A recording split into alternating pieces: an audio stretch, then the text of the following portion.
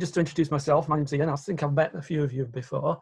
I've been in and around Gloucestershire for about the last 10 or 11 years or so. I was brought here with the work at the Royal Agricultural University, so I've been teaching there, primarily sort of countryside environment. My background's in soil science. But yes, got involved with butterfly conservation. Won't come as a surprise to many of you, but Sue Smith's magical powers of persuasion got me involved, and in particular with the site at Miserdon, typically called Bull Banks, which is, I don't know if you can see my arrow, this is the Bull Banks site here, but the site that Butterfly Conservation have been involved with for a good time before I even arrived was around this section here. It's along the River Froome. It follows one of the sort of Stroud 5 valleys. It feeds into Stroud there. There's a Miserdon estate, there's the house up here, and it's quite a nice valley, quite marginal areas. As a consequence of that, I think that's maintained some of the qualities of some of the grasslands. So I'll be talking about this section here and this section here today. And thanks also, before I forget to do so, to Dave Perkins, who's in effect my mentor on this site. He was doing much of the management prior to me coming in here, and Ken Savenka and Mark Taylor for transect work that they've done, and not least others. Peter Hugo has really been supportive with the moth trapping in particular, and Karen and Phil Colborne for the graziers with the cattle working on this site. So again, it's giving you a little bit of an inkling into, it's not just down to one institute or individuals, etc. It is a bit more of a partnership, and not least the estate for letting us, Miserdon estate, for letting us do all our stuff here. So as a reflection here, we've got lots of different inputs from different individuals, different people, projects back from the Brink, Jen and Julian. We've got the estate owners, the farmers, not least the Cotswold Voluntary Wardens, had a fantastic input to this, and the community watching the cattle, etc., etc. But each of these, for want of a better term, I'm using stakeholders, have got their own sort of, they want their particular interest area, their particular outcomes. Much of the time there's common outcomes, and they can be achieved by coordinating and bringing people together, groups together, to start to deliver these outcomes. But I was sort of wondering about this site. It's been a great opportunity as a, if you like, a teaching platform. So our students at the REU, our conservation students in particular, we do place emphasis on getting them out in the field and doing practical activities, much as sort of volunteer days have been mentioned already, but to give them a hands-on, literally a hands-on experience. And that includes the practical. That means, you know, coppicing or clearing trees or grassland restoration, etc. But it also hopefully gives them a feel for who's working there, often working alongside these groups and learning from them. And so looking at the process of what goes into this. So trying to put a few links between each of these groups and trying to determine more effective ways of getting together, identifying projects, what the objectives might be, and then actually stepping back and seeing whether those outcomes have actually been delivered. So it's trying to place a little bit more emphasis on, well, is this management input that's going on, is it actually working? So it's good to do a day's work of activity. You might walk away. I know Butterfly Conservation do go back and monitor. They're really good at that. But sometimes it might be useful to actually have the reassurance that some of these projects are working. And when I say projects, it could be just small little questions. We had one a few years ago when I initially kicked off with picking up on this site. Dave Perkins had organised the Cotswold Voluntary Wardens to come on an annual basis to cut back the bracken and control the bracken. Because if it's left to its own devices, it ends up something like this figure here. I'm hoping everybody can see the arrow here. It ends up like a forest of thick bracken, which just outcompetes any of the understory vegetation and hence reduces biodiversity potential. It's a native species, but it's acting like an invasive. But yeah, the volunteers have been coming along for, I think, the previous 10 years prior to 2011, and they'd come and they'd cut the bracken, and then they'd be invited back the next year to cut the bracken and so forth. And yeah, one of their questions was, well, we keep coming back every year, and we're cutting back the bracken. It doesn't seem to be working. Is it working? Do you think it's working? So it wasn't too difficult to start asking the question, perfectly sensible question, and to try and investigate that. And I've put a few examples of what subsequently went on here, specifically with our opportunities in academia and using this as a teaching tool for students. It sort of lent itself to a field experiment. So in that patch you've just seen there, we just basically split it up into 5 metre by 5 metre replicate plots. So there's 3 replicates of 3 treatments, and comparing against a control. So this is what would happen if none of the cutting went on any of the years, and then looking at the 3 treatments here. So typically this is what would happen each year. So the volunteers would come in, cut it once a year.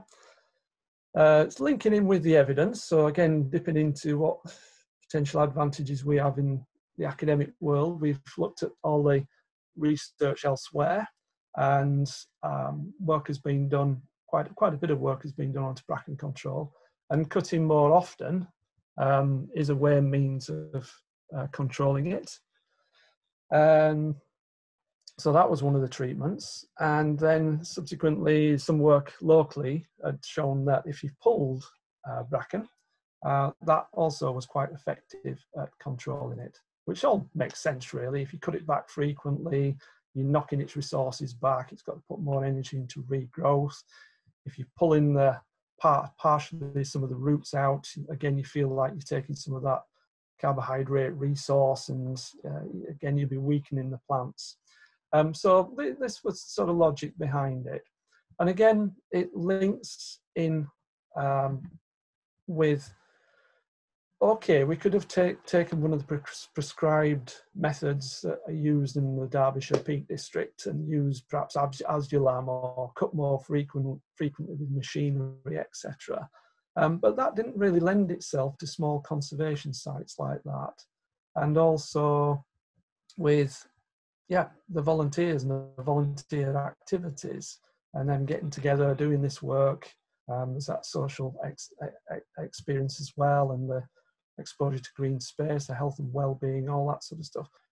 It'd be difficult to justify for such a small space a cutting machine for this area as well. So there's those other things that are taken into consideration. So in answer to the Cotswold volunteer question about, is our cutting each year working? The answer was yes, in differing ways. The cutting once and cutting twice both worked as effectively as each other, which was a surprise. I thought cutting twice might have knocked it back further. This is based on measurements of the plant performance, heights and densities and things like that. So the cutting once a year had as much effect as cutting twice.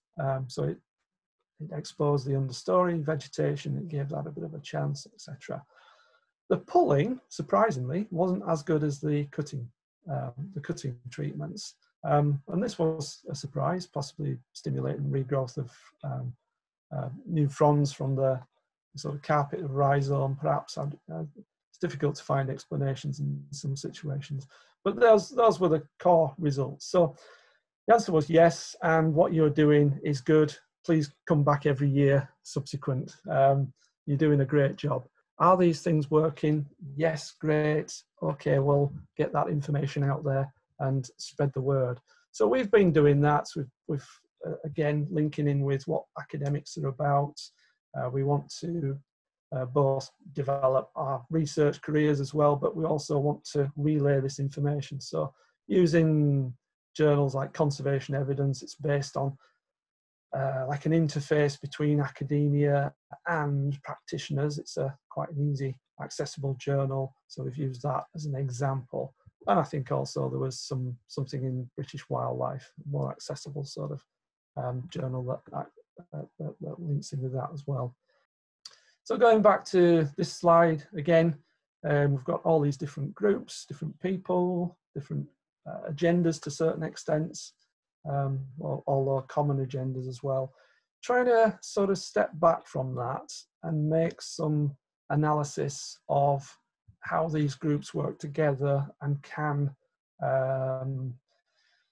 there be some sort of a framework or a coordination to get the best out of all the sort of the people, the time, resources, finance, the costs, etc.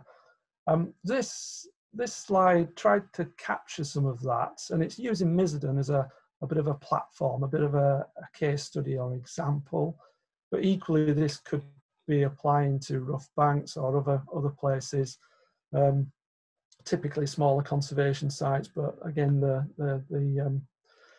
it's probably got some generic application in a wider sense as well. So I've got the columns at the top, which is just broadly tried to capture some of the partnership groups which are working on these sorts of projects. So we've got the RAU as an institute, an academic institute, along with the students and their activities, their teaching, but also their research that they're doing, the dissertation works and the like. We've got the landowner, the estates, we've got the Butterfly Conservation as one of the NGOs, and the Back from the Brink project. Community involvement, really important. Cotswold Voluntary Wardens, Grazier, the cattle, key management tool, in particular with the grassland restoration. And species, the species and habitat, they're in effect that's the objectives, but they're the stakeholders. They've got they're being monitored, and the geos, the natural England as an example for this one. You can start to see where there's benefits, and it's this mutualistic benefits. So in achieving the objectives that we're aiming for, the management objectives, there's benefits to be had. The students are going to get some practical experience. The estate owner's getting free labour. The estate owner's getting some practical land management done. Similarly, Natural England are having an input. There's the agri-environmental scheme giving some sort of financial injection there. There's graduate attributes. Researchers have got this inquiry-based learning, so I like to, rather than just looking at quite a sterile example on the PowerPoint slides for students to learn from, it's really good to get them out in the field and get them actually setting up an experiment like the Bracken one, for example. And they can form dissertations around that. The academic staff can have inputs, etc. But you can see the ideas that the grazier gets some free grazing, provide the conservation grazing, fantastic PR all round. Got to make most of that, get that sort of message out there. And then the volunteers and community, permissive access, health and wellbeing aspects as well. So there's a whole raft of different sort of core benefits to be had from these sorts of projects, which shouldn't go unrecognised. And trying to sort of build on that, I know some of you, certainly Sue, was that we got a little bit of money for from the AONB, the Cotswold Conservation Board, the Sustainable Development Fund, just to try and build a little bit around these sort of platforms that we're talking about. We had a meeting before Christmas, about 20 representatives from different organisations mixed in with all our students and some of our academic staff. And we're trying to identify fairly simple projects with questions around management. Is management input having is conservation grazing, for example, having an effect on floristic diversity of a limestone grassland? Is that being delivered? And around questions like that, we could start to form a framework. Well, how can we get students involved with that? How can we get different partners, etc., in order to answer that question? There was three main, there's plenty of ideas, which was great. Just shows where there's the demand for this sort of information. But there were three main themes that jumped out, and that linked in with conservation grazing, grassland restoration, arable plants. Again, probably an area that's often ignored. It's seen in an arable field, you don't often see it as a valuable habitat, but there are a lot of plant species that depend on that. And another one was the impact of pheasants on habitat and species. So they're the sort of three key themes that seem to jump out. We're pursuing these. I mean, we've obviously, people have mentioned it already, got the challenges with COVID, but we are trying to find ways around that. And then, yeah, these are some, we had the Bracken question earlier on. These are some other examples of questions that arose. Conservation grazing, I'll mention that in a moment. This is the arable, just sort of following up with that last point. Yeah, this is linked in with plant life and the red hemp nettle, this one here. That's been going nearly 2 years now, and this last few weeks we were back at the site. This is an arable field up at Harn Hill, and the red hemp nettle has made an appearance. We've found about, I think there's about 10 plants that have been linked in. That's linked in with Kew Millennium Seed Bank as well. They provided the seeds, I think about 27,000 seeds in all. But you know, that's coming through. I won't say too much about this because I know Chris is going to be talking about this soon with the plug planting of violets. There were some great outcomes from that, some evidence-based outcomes in terms of what treatments had the best effect at the plant establishment and flowering. Birds as well as butterflies, willow tit habitat, looking at logs. This was linked in with some work that been done around the Wildlife Trust around Manchester. How fast logs decompose so that willow tits can drill their holes into the logs and create the nest habitat. And also scrub management, scrub control, what different methods could be used. And linked in with, I mean, typically the ecosystem services are often linked in with biodiversity, but you can also look at the other services. In this case, it was carbon sequestration in scrub, hedgerows. And this is fairly recent work, but we've got some fantastic relationships between measuring the basal area of stems of scrub and relating that to the total carbon biomass. So you can relate this formula here, do some simple measures in the field, and you can calculate how much is growing in the field. And drilling down a little bit further into some other case studies, grasslands, both grazed grassland and non-grazed grassland. This is the one, whoops, sorry. This is the one up at Miserdon, around the corner from the Bull Bank site.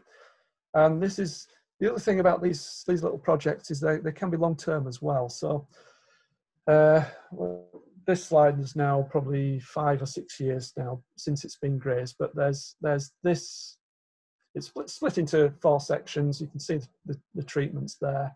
This is primarily aimed at trying to encourage cowslip and hence the Duke of Burgundy. It's a site where the Duke of Burgundy has been in the past, and far back as the late 1990s or thereabouts, and trying to create the habitat so that the species hopefully will come back.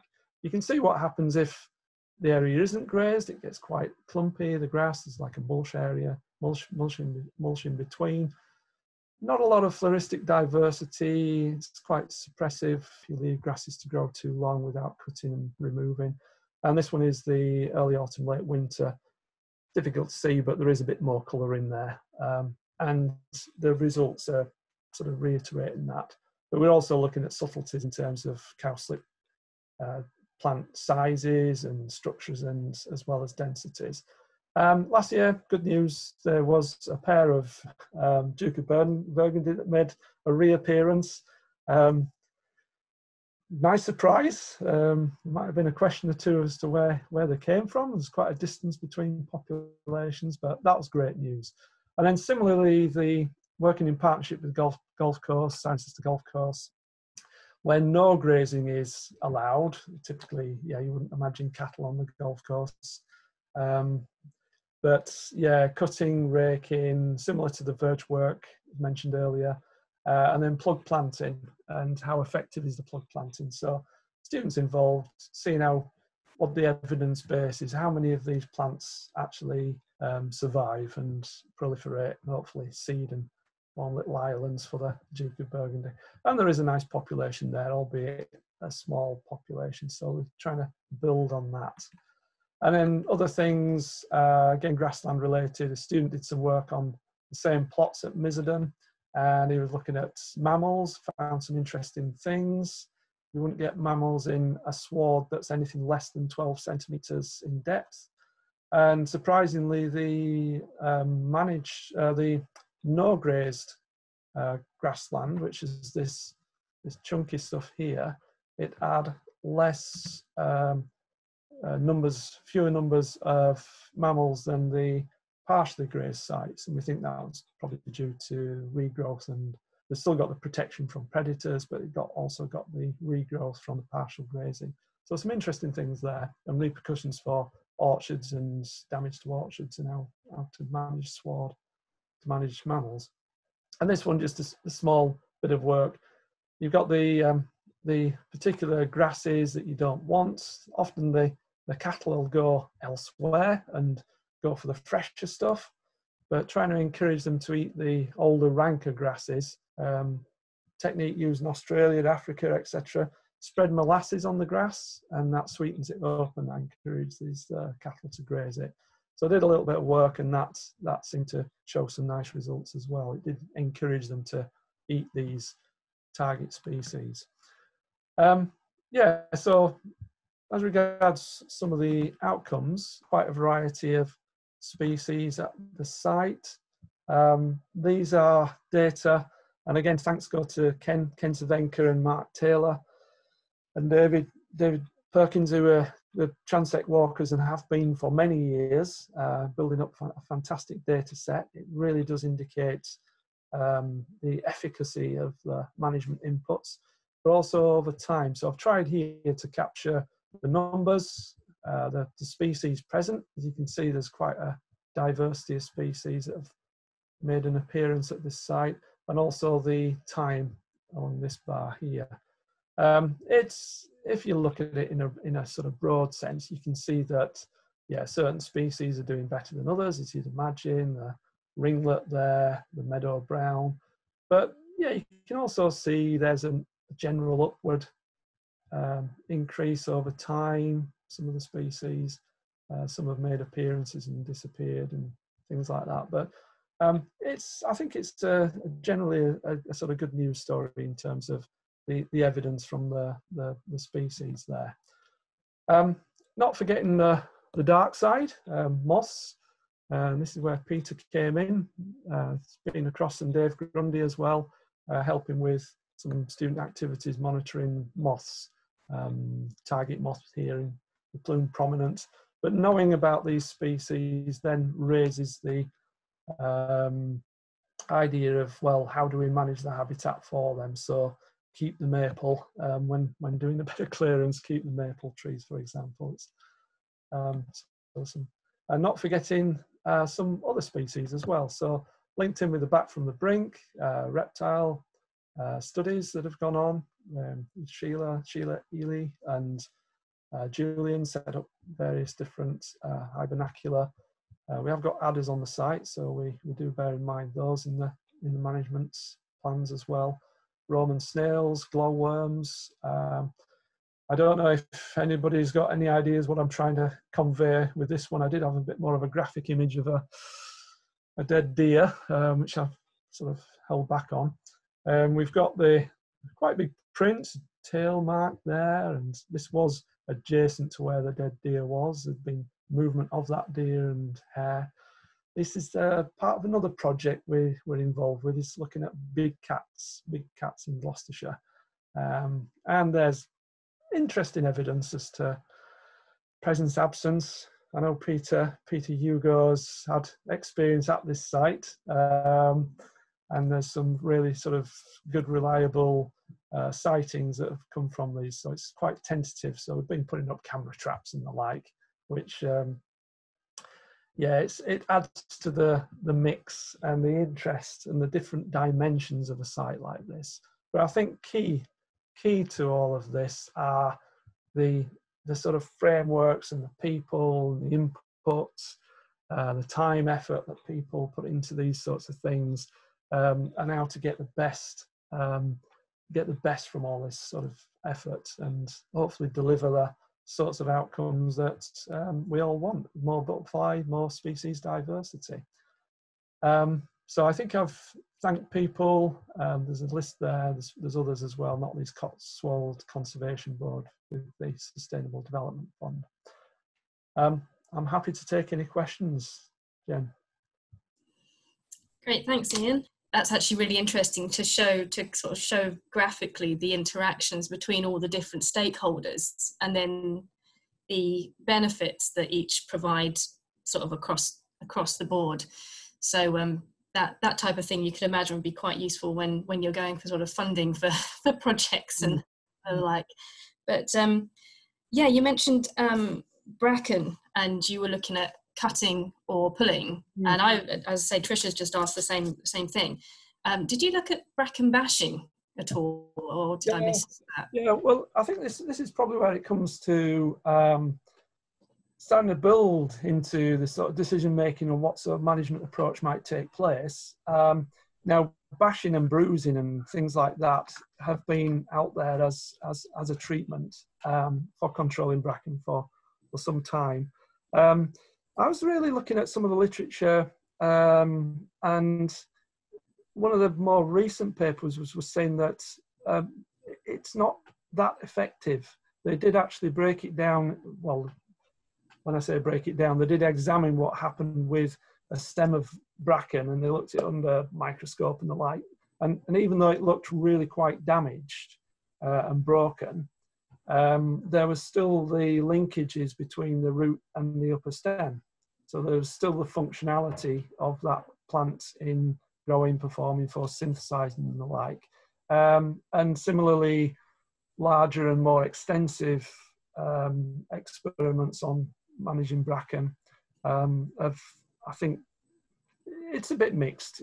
There's different things, but I think the consensus is that the bruising isn't as effective as the other methods. As tempting as it might be, you just roll it rather than cut it and things like that. I mean, with the cutting as well, we've yet to crunch the numbers and the like and find out how much nutrient base there is in bracken, but the wardens are typically cutting and then raking and then creating the habitat piles and the like, but they're taking the nutrients away from the site. So it'd be nice to get some sort of nutrient balance work done on that experiment as well. So try to add value to what's already there. Yeah, because that's the method well, not myself, but I know a place I used to work uses, and I'm just wondering whether I need to report this back to them. But that sort of made me think, do you report your results in, I think you said, journals and like British Wildlife, and so you do your write-ups and those. Do you sort of get straight directly to conservation organisations like Wildlife Trust and other issues? Did it go directly to them? I'm just wondering. Yeah, I think that's a good question. I mean, there's a temptation for academics to go high flying, and many do in terms of the high level journals and conferences and the like. But essentially, there you're talking to other academics, and your papers are being read by other academics, which is fine. But this, I mean, the sort of core idea behind this project is trying to develop that interface between that academic input and the practitioners, what's going on the ground. Because, I mean, it could be a fantastic paper, but if nobody reads it and then implements it, then it's next to useless. So trying to make those linkages, and there is scope to, I mean, talking at meetings like this one, meeting people on the ground, sort of workshops, working alongside volunteers, conveying this information, as and when opportunities arise, articles for the more popular sort of magazines or reviews, etc., is the way forward as well, I think. I think it has to be, otherwise things won't necessarily get implemented. Yeah, exactly. It was just that was interesting about the bracken, and I feel like perhaps most people, certainly where I came from, probably are still perhaps bashing the bracken, and perhaps it's not going to do the job. So yeah. Thank you very much, Ian. That was really interesting. If we get any more questions come in, I'll put them to you. But thank you very much. Well, thank you. Thank you.